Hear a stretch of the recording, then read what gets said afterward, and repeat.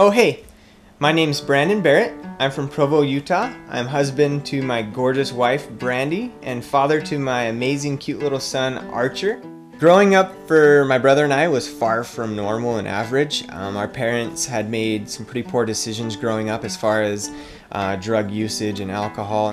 It finally came to the point where my second grade teacher, Mrs. Prittis, actually took initiative and came to our house and brought us some shoes, had taken some notes on what she had seen and the circumstances we were living in. Shortly after that, we were taken away by social services and some police officers and put into a halfway house. But finally, a family, the Grosbeck family, took us in, and that's when I personally started to see that, okay, I actually have potential, and I'm valued as a person, and I can do stuff with my life rather than always be a victim of my circumstances. So within about a year being adopted, I was hit in the head with a baseball bat by one of my buddies on accident, and it actually fractured my skull and caused some damage to the point where it was life-threatening in the beginning, and I was able to get a surgery that helped me and left me with 14 screws and 6 plates in my head. That trial right there alone kind of led into where I even had growth issues and growth problems. I was 4'6",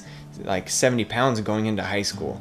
So I was a tiny little guy, and so I almost felt like I had to fight from the bottom up and always be that kind of underdog in everything that I have done in my life. And so that for me has been a great training ground for all the successes I've had in my life today. One day I was at the movie theater with a buddy, and a new climbing gym had gone up next to it. And so I started climbing at the quarry in Provo, Utah. I had met so many mentors and so many people that took me under their wing and really trained me. Kenny Mattis, Andy Knight, Jeff Pedersen, Aaron White. Just so many people that really cared about me to the point where they knew that I could be successful in this, and they pushed me and drove me to really become good. And it was all these different supports that helped me realize that, one, people care about me, they love me.